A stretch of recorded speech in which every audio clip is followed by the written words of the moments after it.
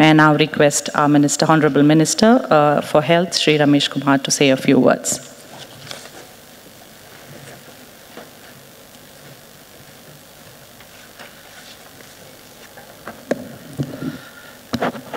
Good morning to everybody. As it is generally the case with all politicians, we come late and we go back early. So sorry for being here 15 minutes behind the schedule. Very happy to be here for the inaugural ceremony of the International Healthcare Tourism Congress. Our beloved Principal Secretary, Dr. Shalini Madam. We have Professor Ravi Ramurthy, Madam Maria Todd, and we have the Principal Secretary, Government of India, Mr.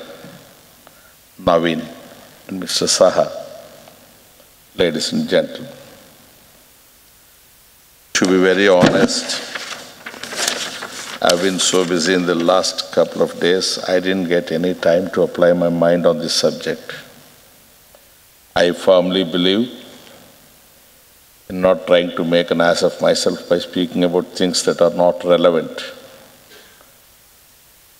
I could just get a tip out of what was being broadcasted to you. I can vouchsafe and tell you, India is a safe destination. That's one thing I can tell you. Language was being mentioned. We had the honor and privilege of being ruled by Britishers for 3 centuries.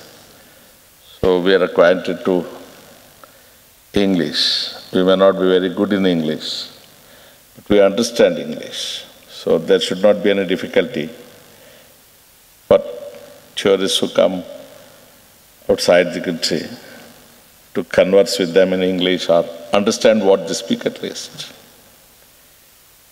The main objective is it should be cost effective. I think the government of Karnataka is making its best efforts to see that it is. We also have to simultaneously take care of the fact that it's not enough if it is cost effective, it has to be also quality-wise good. We are conscious and cautious about it both. The government of Karnataka is on its way almost to introduce a law whereby the price list is also published in advance for certain various ailments that are to be treated. So there cannot be any scope for speculation or exploitation either.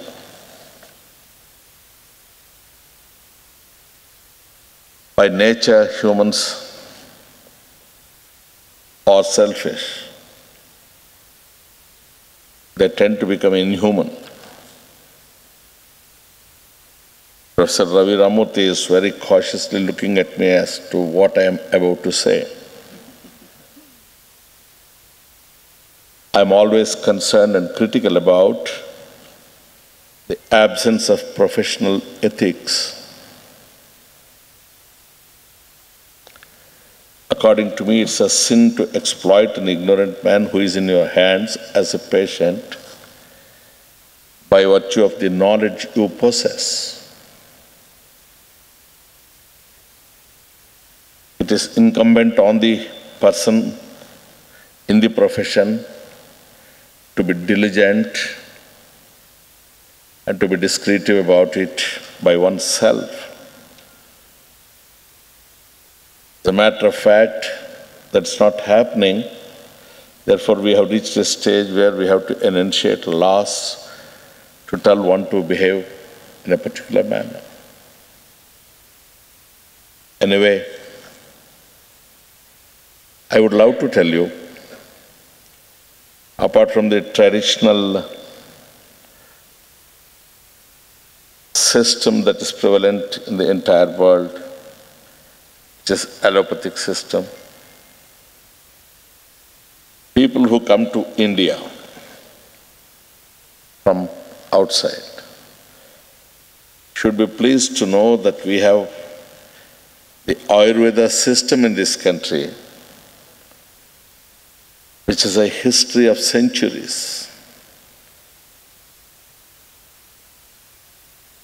which is something very, very amazing.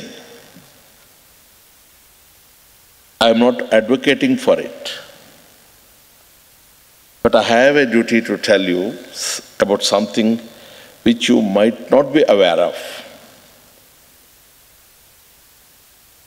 That they make magic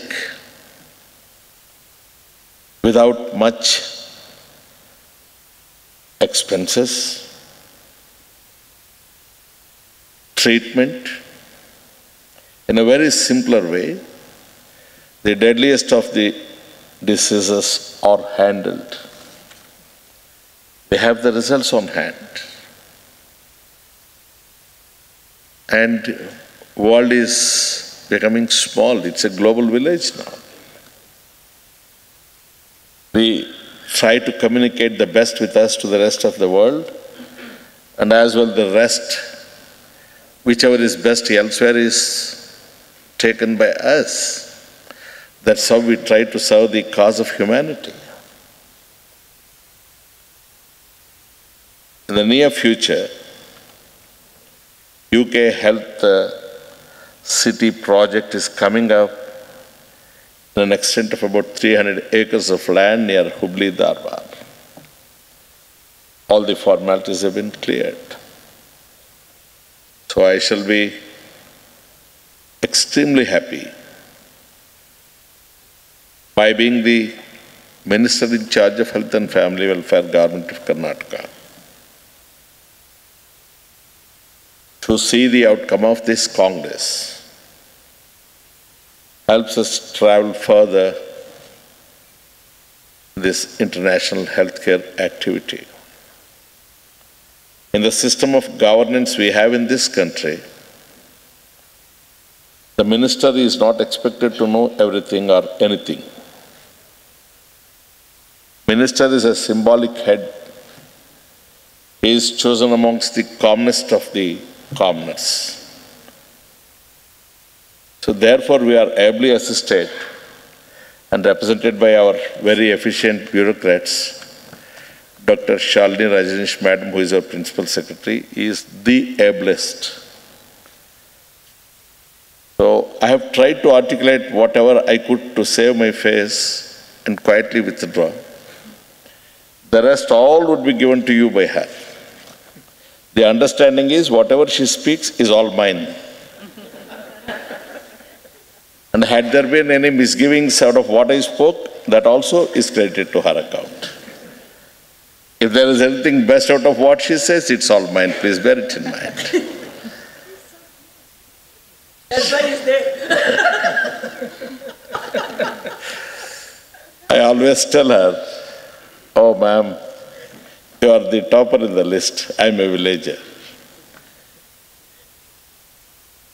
For us, you know, it's a scintillating experience. We come from a very remote village background, raised in a very, very unimaginable circumstances. We try to live up to your expectations.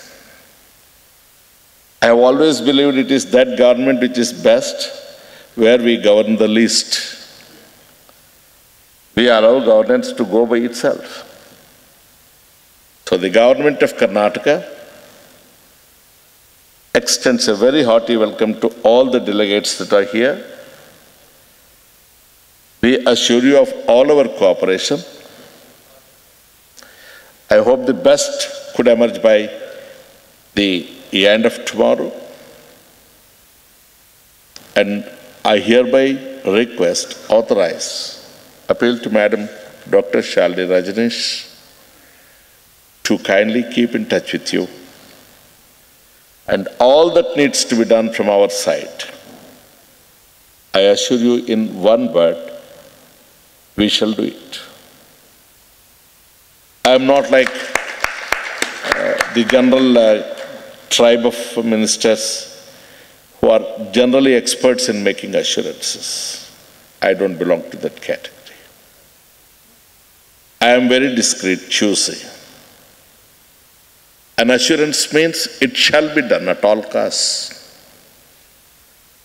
And I am sure, Madam, you will see that no assurances are made which I cannot implement.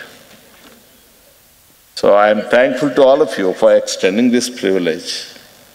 As a matter of fact, I had committed to be here, but you know, our discipline doesn't work. We work at circumstances which compel us to change our schedules. So I'm expected elsewhere. And this is how the life of a politician runs. I beg of you not to mistake me for taking a leave of absence from the conference. Once again, I conclude by offering my best wishes to each one of you. Thank you. Thank you, sir. We're very honored to have you here. Thank you for the kind words and assurance.